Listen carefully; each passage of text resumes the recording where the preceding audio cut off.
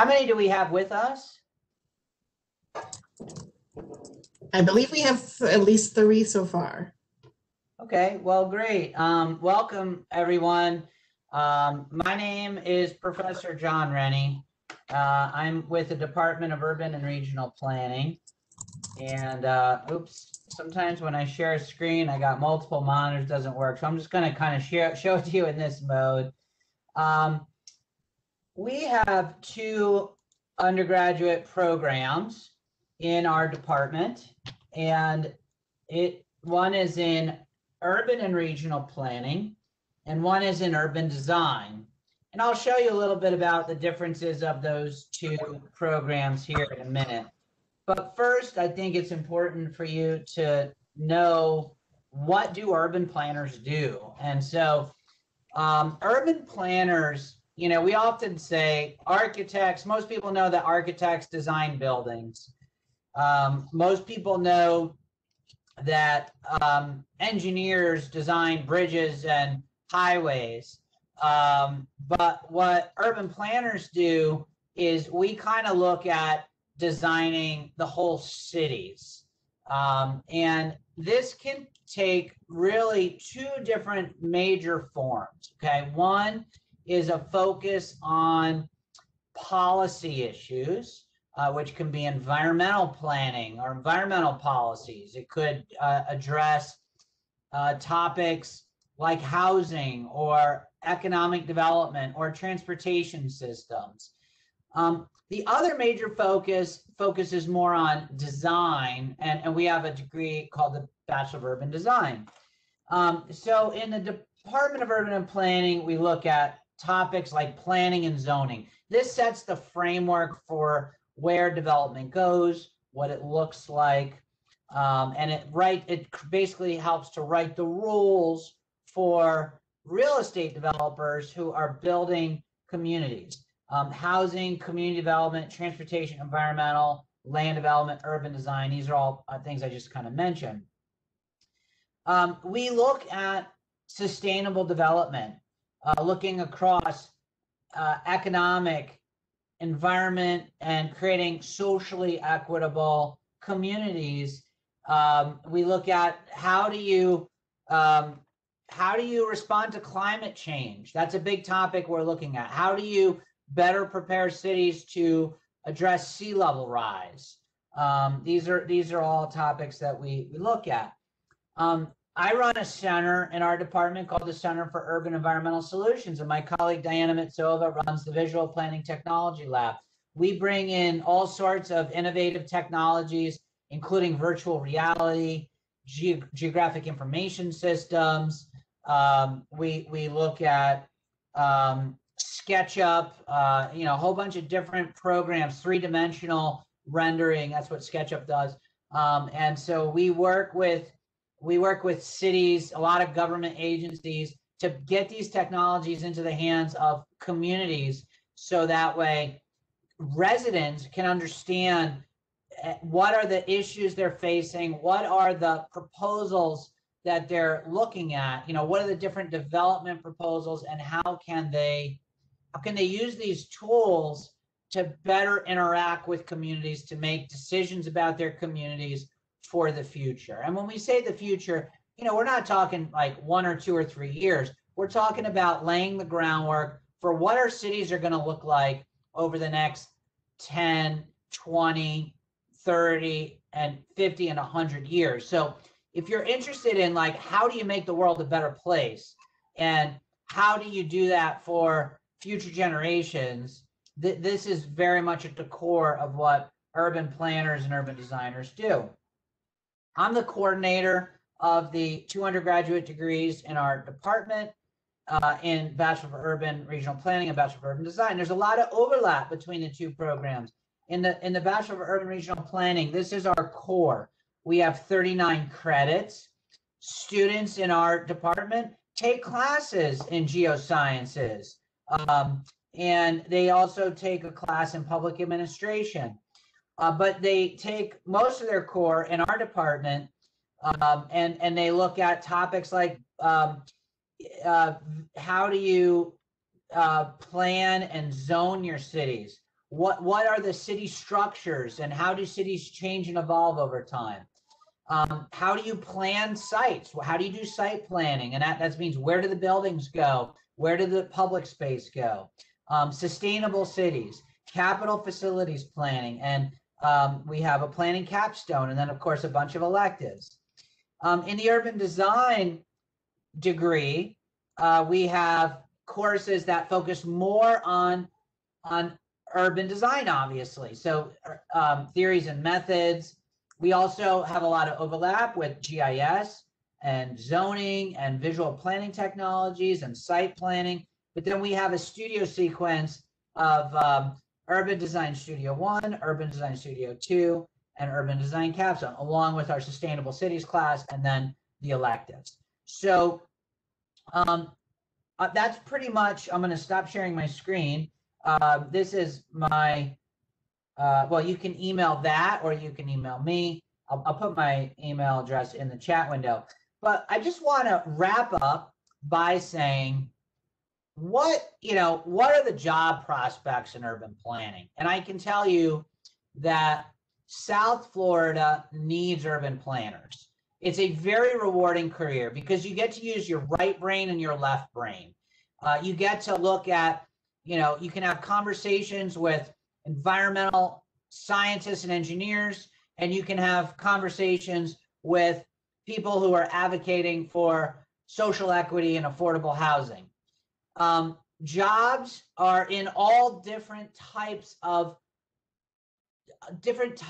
sectors. So you can work for local government, you can work for county government, you can work for state agencies, you can work for federal agencies. There's also a robust private sector, architectural firms, engineering firms, planning firms, and even law firms all hire urban planners. And there's even a robust array of jobs in the nonprofit world. Organizations like Thousand Friends of Florida, Sierra Club, a whole bunch of different environmentally focused or affordable housing focused or even transportation advocacy nonprofit organizations that hire urban planners. There's more jobs than students right now, and it's been that way for many years, especially in South Florida. Most of our undergraduate students obtain internships making around $15 an hour, and after a year or two of experience, some of our students even earn as much as $20 an hour. All of our students right now, and as long as I've been at FAU, which has been 5 years, have all gotten jobs very quickly upon graduating, because again, there's a shortage of urban planners. And I'll say that even during the COVID pandemic, the city governments and state agencies are really, really busy right now, and they are still continuing to hire urban planners. So part of that is being in Florida, because it's a state that's growing. When there's growth and challenges like climate change and sea level rise, urban planners are hired to help think about those issues. So thank you so much. And I look forward to any questions that you may have. And I hope to see one or more of you hopefully enroll in our degree programs. Thank you. Thanks, John. I don't know if you can answer this real quick question. I think James is close to getting in. He came in as an attendee instead of a panelist, so I think he's really close. But I did get some statistics from Ella Tepper in the Career Center stating that urban design and urban planners, on average, with a master's degree, make in the 90s. So I'm guessing 40 to 60 is a decent starting salary for bachelor students? Yeah, bachelor students are earning starting salaries, in the 40s to 60s. And I would say that, if you tend to get an internship, like I said, making between $15 to $20 an hour, which, equates to about $20,000 to $30,000 a year if it were a full-time salary. Once you get your degree, as long as you had a little experience, your starting wages. I haven't seen many jobs in Florida that starts less than $45,000. We have a combined program, so you can go straight into the master's program and knock off a semester. So you can do your master's in 3 semesters rather than 4 semesters.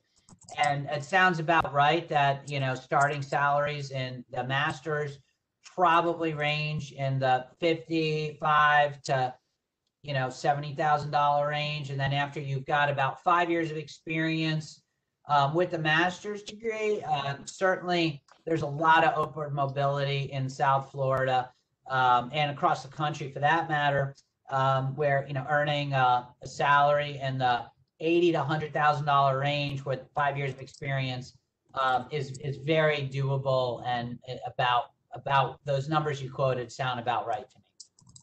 Okay, great. That's good to know. All right, I'm just working on getting James the host link. Antonella, can you resend that to him real quick? Or Tiffany, are you able to send that? Yeah, I'm gonna send it right now. Okay, thanks. And then we can have James start talking next. Tiffany, do you want to introduce yourself while we're waiting?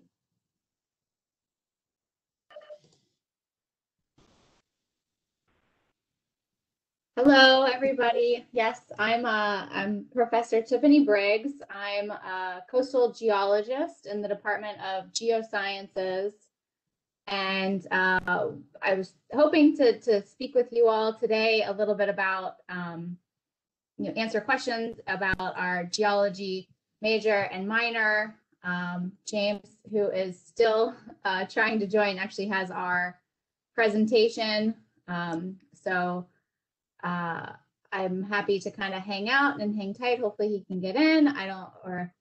Dr. Owen wants to take our place, and we'll kick the can just a few more minutes until hopefully James is able to join. And if not, I can certainly walk you through some of the exciting opportunities in the Department of Geosciences. All right. Dr. Owen, do you want to give your presentation about the environmental science certificate? Yeah, I think putting me last was actually a good idea, because I think I'm not going to be talking about biology. I'll be talking about the environmental science certificate. And but what I can say is that the environmental science certificate it can be a perfect sort of partner to a geosciences degree or an urban and regional planning degree. For biology students, the environmental science certificate brings in the GIS, the geosciences, and the urban and regional planning that biology students might not be familiar with. And then for geoscience and urban and regional planning students, through the environmental science certificate, they get some of the, the biology and, community ecology, the things that they wouldn't necessarily get in their major degree. So it's a good partner that gives you a more well-rounded resume for example, going into, there's positions in environmental resource protection. And, for example, there's nonprofits that work with urban and regional planners, but whose focus is, say, environmental sustainability. So the environmental science certificate is kind of a partner, I think, a good partner to degrees in geosciences or urban and regional planning or biology. And so that was kind of why I thought it was appropriate for me to go last. But well, actually, Dr. Owen, James was able to join if you want to still have that last spot. Okay, all right. Let's try to get back to our regularly scheduled program. James, I was kind of blabbing to give you room to start. What I said was very important, and I think, I think students, as they kind of find out what they're interested in, as they get further into their college career, they can start designing their of their courses and their minors or their certificates to kind of fit what they particularly are interested in. So I'll let you take it away, James.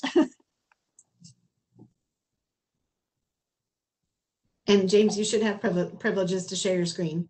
Sure. Can you all hear me? Yes. Well, thank you very much. I greatly appreciate your patience as we work through those technical difficulties, such as life in the middle of a pandemic. Welcome to all who are here, who come to hear a little bit about our departments. We certainly appreciate you taking the time to be with us. And so, yeah, we do have a little presentation planned, and I'll jump into that right now if I can try to share my screen. Let's see here. Good. And are you all able to see my screen? Yes, we can see it. Yes. Thank you very much. I appreciate that. Okay, good. So as you can see here, my name is James Clark. I'm a senior instructor at Florida Atlantic University Department of Geosciences, and I've been with the department for 15 years, which means I'm getting pretty ancient, especially by your standards, no doubt. And of course, Dr. Briggs is with me, and she kindly filled in while we were trying to get joined as a presenter rather than a mere attendee. And so, you know, I represent that part of the geosciences department that is the geography side of the house. I'm a geographer by training. And Dr. Briggs represents the geology side of the house. She's a geologist by training. And of course, she's specifically a coastal geomorphologist, which she might have had a bit of a chance to discuss with you while I was trying to get logged in there.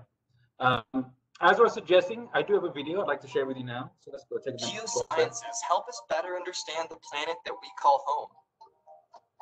This is increasingly important as we address issues such as climate change, sea level rise, and natural disasters like hurricanes. Geoscientists study the Earth in every possible aspect, surveying it on the surface, underground, and from the air, cataloging its geologic history, analyzing the spatial patterns of various phenomena, predicting changes in the future, and planning for their implications. Students that study geosciences have the opportunity to experience all that nature has to offer. And at FAU, the world becomes your classroom. The strong field-based research component that includes study areas throughout South Florida and across the globe. This is complemented by the cutting-edge science conducted in our labs, which are equipped with state-of-the-art technology. Our program provides the flexibility you need, allowing students to pick and choose between traditional and fully online classes.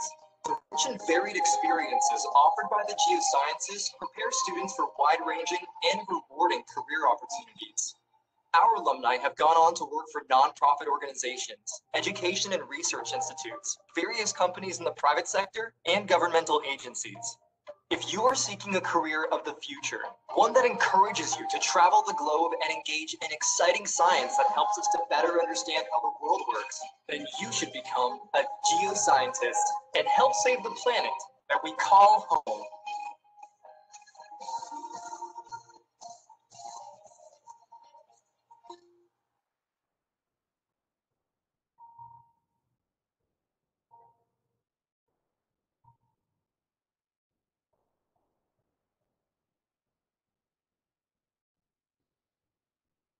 Good. So hopefully that came through.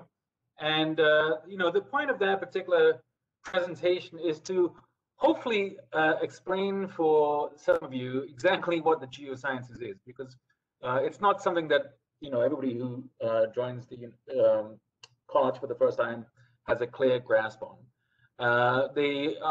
You might have a better sense of what geography or geology is. But still, you know, a lot of majors join the university and they only discover the major after they've tried other programs, and then they get to try a few of our freshman classes and they decide that they really like it, and that's how we get a lot of our majors. And of course, part of the reason that we're having this meeting today is to try to direct a few more of you into the program from the get-go rather than discovering it later on.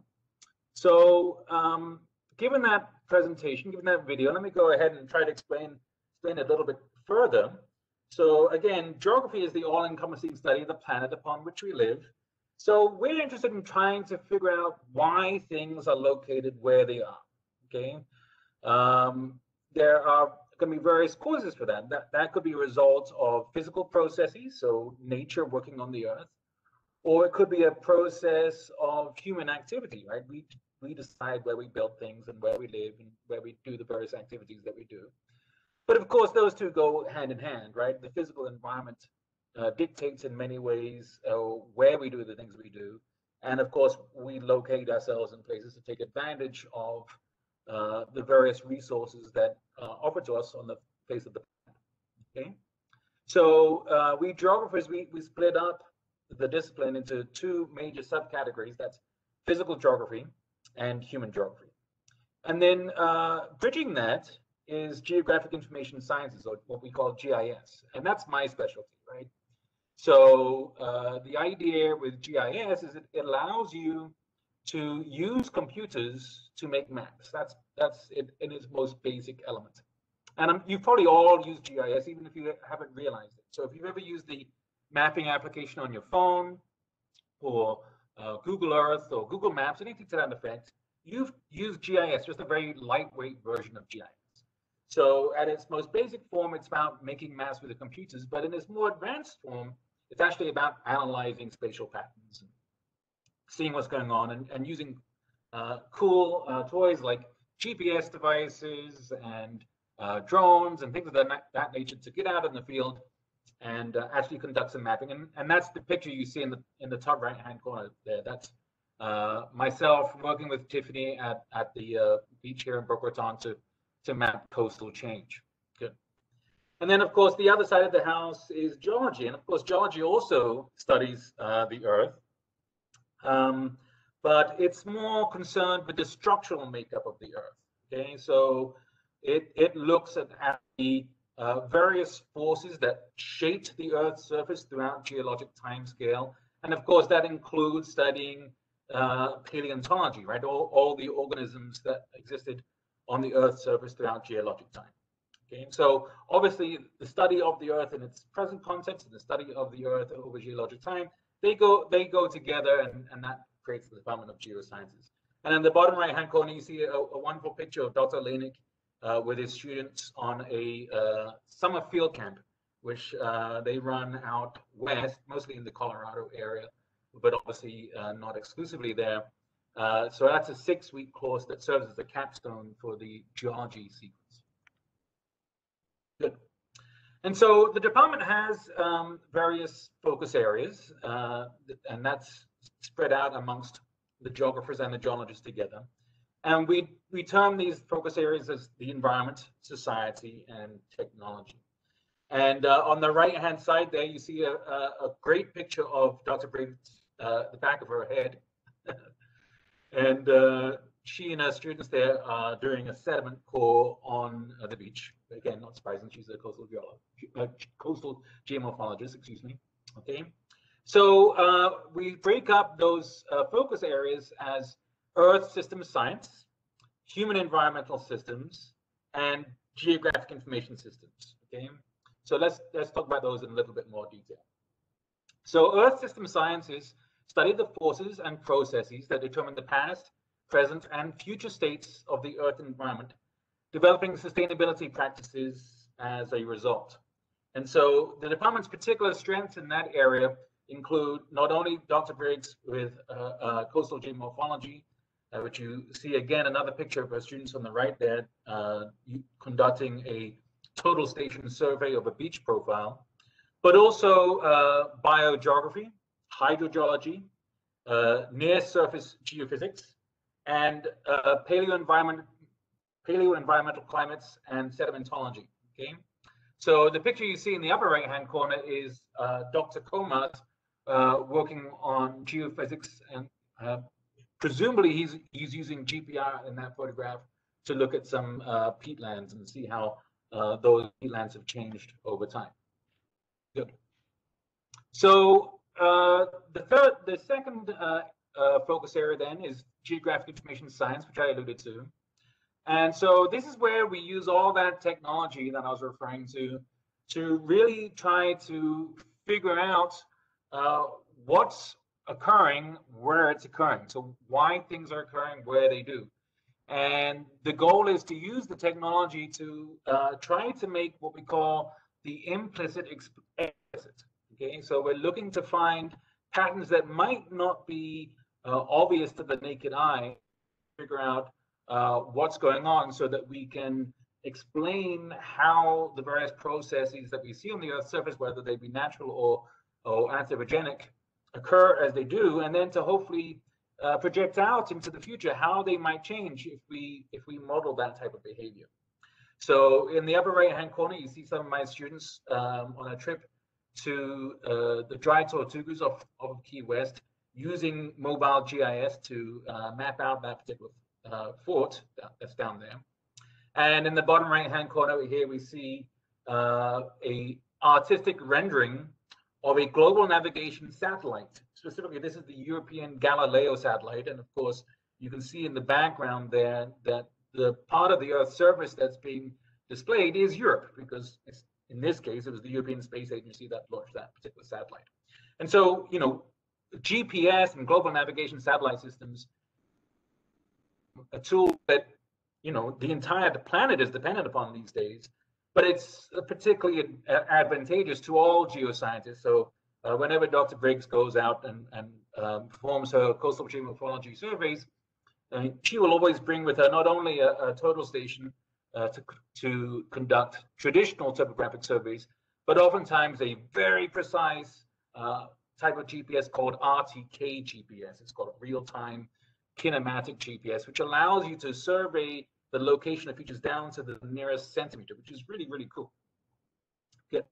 So in our case, we have faculty that excel in multi-sensor and hyperspectral systems, as well as LiDAR remote sensing, unmanned aerial systems, which we call drones, and that's one of my areas of specialty, as well as mobile GIS, as I was just alluding to, spatial modeling and data analysis, geovisualization, and applied GIS.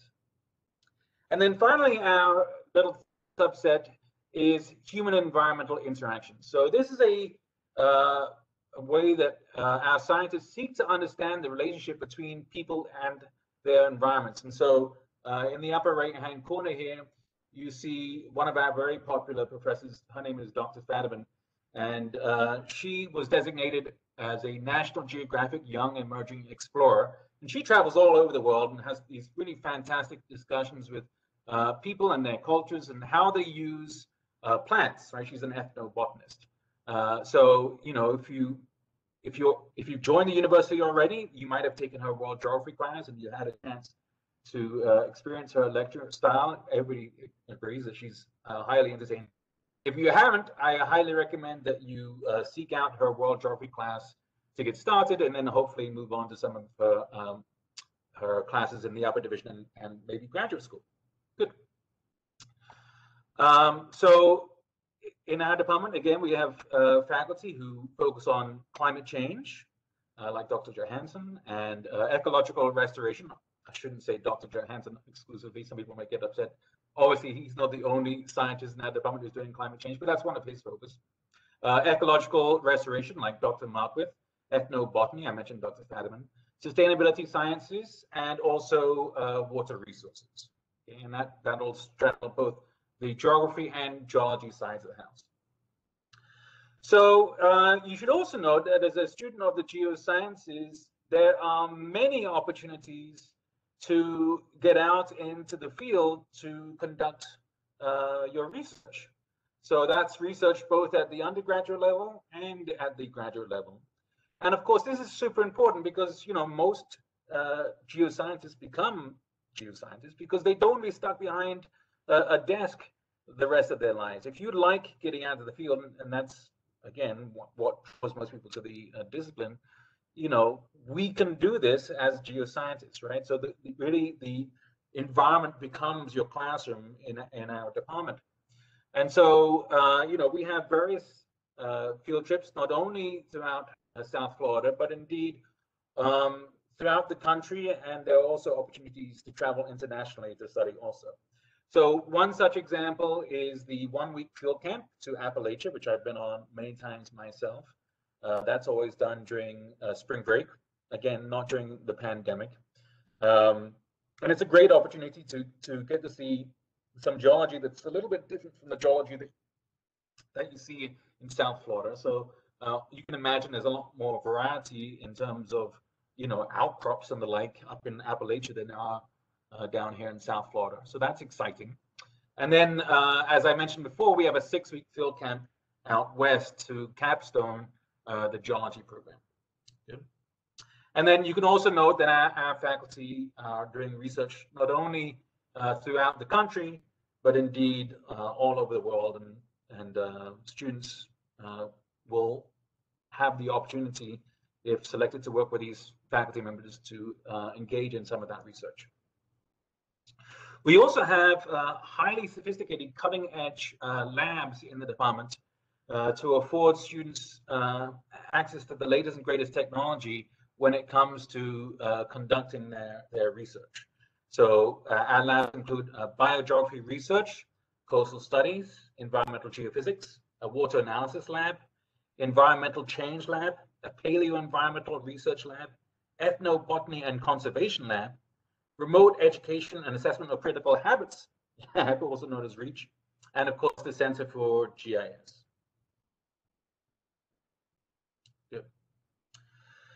I should mention, and we discussed this in the video briefly, but if you missed it, one of the advantages of the department is that, you know, we make available to students a mixture of both online and traditional classes.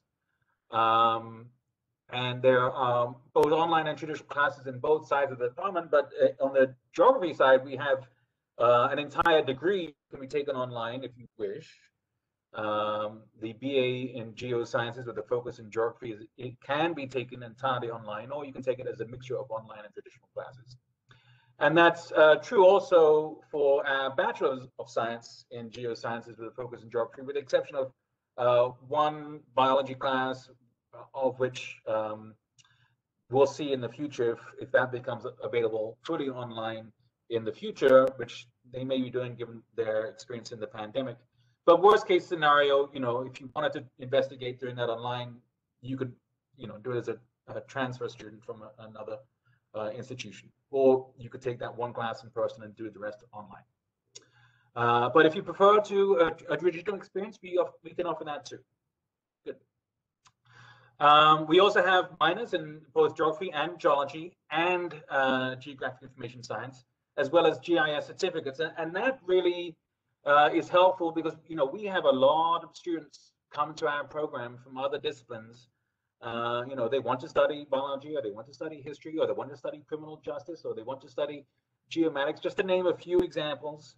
But, you know, all of these disciplines, they often find it very handy to have GIS skills, right? So if you're a biologist and you want to study sharks or dolphins or turtles or whatever the case may be, you know, being able to track the location of those various organisms becomes very important. And of course, it's not just a case of tracking them. You want to be able to map and analyze their movements and their patterns of how they move and where they reside, and so on and so forth. Okay, so GIS is a truly multidisciplinary application. We also have graduate programs. So we have both a Master of Science in Geoscience, in which you can focus in both geography or geology, and also a PhD in Geosciences, where again, you can focus in geography or geology. Okay. And then there are also graduate GIS certificates. So if you're working on a graduate degree in another discipline, but again, once you get those GIS skills, we have classes that you can take at the graduate level, such that you don't have to worry about enrolling in the lower or the undergraduate classes as a deficiency. Right? You can take them at the graduate level instead, and still, you know, quickly matriculate towards graduation. So we actually have we're just now finishing up a very nice career guide. We're just making a few final edits.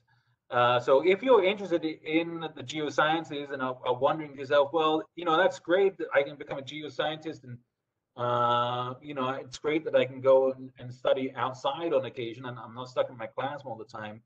But will it offer me a job? Will I actually be able to turn this into a career? Well, the answer is yes. And there are some examples here of some different jobs that you might encounter.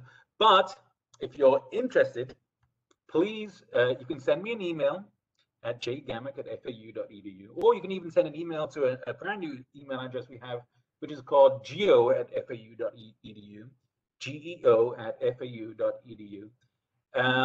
Just, you know, send an email and give us, you know, a little bit of your details, and we'll reply back with a nice career guide that that shows you some examples of careers that can be had in the geosciences and the associated salaries that come with those careers according to the Department of Labor. So please, if you're interested, go ahead and send us an email. And that's it. So there is our website, www.geosciences.fau.edu. If you go there, you will find a video that I shared at the beginning of this presentation. And you'll also find a link where you can request a download of the career guide if you're interested. And then here is my email and Dr. Briggs's email in case you have questions for us individually. Okay, and that's the end of the presentation. So if you have any questions, I'll be happy to take them. Otherwise, I guess we get to move on to Dr. Owen, which is, of course, saving the best for last. Thanks, James. All right, so just before Dr. Owen has a couple minutes to talk, we scheduled this workshop for an hour just in case, so I don't know if it'll automatically cut off, just as a fair warning. But Diane, feel free to give a little bit of an overview of the environmental science certificate and how it ties in with these, with the urban design or the urban and regional planning department and the geoscience programs. Thanks. Okay. Yeah, I think a lot of the things that students would be most interested in are have already been touched on. So my presentation is going to be very short. And oops, it looks like my screen is being cut off here. Okay, so yes, in the environmental science program at the undergraduate level, we have an environmental science certificate, and this certificate is really ideal for students in geosciences, whether geography or geology, urban and regional design, biology, because it gives those students who are in each of those majors, it gives them an opportunity to broaden out into the areas that help to give them the foundation in areas that they might not have gotten through their degree program that will open up more career opportunities for them. So why get a certificate in environmental science? Well, environmental science, which is again that entire combination of skills that come from many different areas, and it's projected to grow dramatically as compared to other professions between 2019 and 2029. And the average salary, the median wage, was $71,000. So we've talked earlier about in a manner similar to in urban and regional planning or in geosciences, the entry-level salary, depending on your internships and experience, will be probably lower than that, but someone who, say, goes on to a master's degree and has been in the field and moved up can be earning much more than that. And obviously the growth, I think, we've talked about today already about the reasons why environmental science and environmental scientists are a growing need. So this is just, the environmental scientists are not just people who deal with the living part of the environment. This shows an example of some of the living systems type of environmental science careers, but these can be, land use attorneys, political scientists, urban and regional, phytopharmaceutical research. Specialized careers in many different fields are part of that environmental science career path.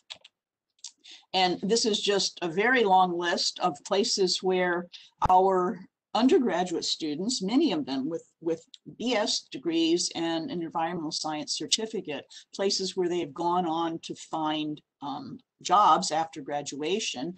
And if you go on to graduate work in any of these fields, you can move up even further into the possibilities that you have for employment right here in Florida and really around the world. And as you see here, there's government agencies, there's private consulting businesses, and there's also, many nonprofits. And I got my start in environmental science, actually, working with nonprofit groups. So environmental scientists do so many things, and you've already seen all of the things that you can do in geoscience and in urban and regional planning, and environmental scientists are part of that entire career possibilities that open up for you when you have a background in environmental science. And some of these are undergraduate students who are getting the environmental certificate at FAU, who have done many of these research projects that are shown here. And these are projects done with faculty here at the FAU who have experience in everything from, like Dr. Briggs, working on coastal morphology and geophysics, to people working in wetlands, people working on animal behavior and interactions. And our faculty, and this is the faculty throughout the College of Science and even beyond the faculty of the College of Science, our faculty have expertise in many of the important components of what we call environmental science, which has its nexus is how do human activities interact with the natural environment, and how do we plan for sustainability? So whether it's hydrology, invasive species, pollution, wetland destruction, economics, planning and policy, all of these things are part of what our faculty at FAU is incredibly, well placed to work with students and give them experience in these fields. So if you are a student in environmental science at FAU and working on your certificate, one of the things that the environmental science program has done, and students in many different majors have been able to be a part of this. You don't have to be an environmental science certificate student to be part of the Manatee Master's program, which is a paid student internship sponsored by the environmental science program that is paid by FPL at the Manatee Lagoon in Lake Worth. We also have extensive research opportunities. Many professors at FAU who are in the College of Science and in the College of Social Sciences as well are doing research at the FAU Preserve. And another thing that many of our environmental science certificate students do is contribute to citizen science projects, which are projects that get them outdoors to really help scientists to all over the world and within their local communities to get information and to take advantage of the technological abilities we have now and the artificial intelligence that we have now that allows citizen scientists and students in our environmental science program who do not have extensive experience or background to really get out and start contributing and being part of important science projects throughout Florida, and many of them are worldwide in scope. So participating in citizen science projects is one of the real focus areas that we encourage in the environmental science program. And just real quick, so the environmental science certificate is a total of 18 credits, and the courses that you take for the certificate for students who are in any department major in the College of Science, many, if not all of those certificate credits can also count towards completion of the degree program.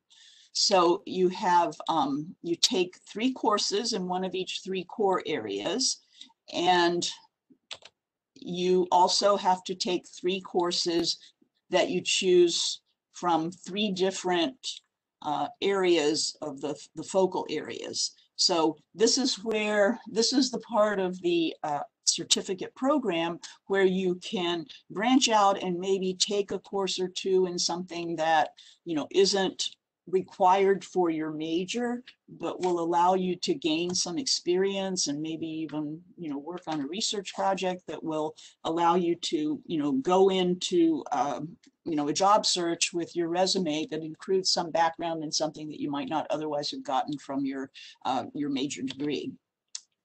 And our environmental science students really have a lot of fun. They're the ones who have actually created and maintain the Tortuga Trail at the FAU Preserve. And in fact, just after this meeting, I'm having a meeting with the SEEDS students, which is the student chapter of the Ecological Society of America. Almost all of our SEEDS students are all earning the environmental science certificate along with their majors in general. And they've done a lot of work at the FAU Preserve and also in various ecological projects around the country. And if you'd like more information, you can visit our website, and I will unshare my screen now. All of the information pretty much that I just gave you is on our website. And let me give you my email address here in the chat box.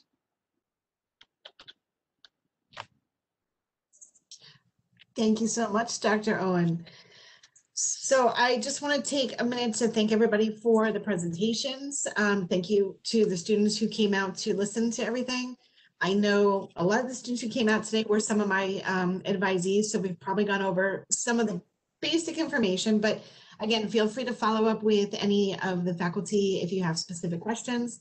You can follow up with advising, you know, if you need to chat more about your elective options. And we look forward to repeating this presentation and attracting more students in the future. So thank you, everybody. Have a great afternoon. And we will be posting this presentation on our website, the College of Science Advising website, but feel free to fill out a survey as you're logging out. All right. Thank you, everybody. Okay, thank you.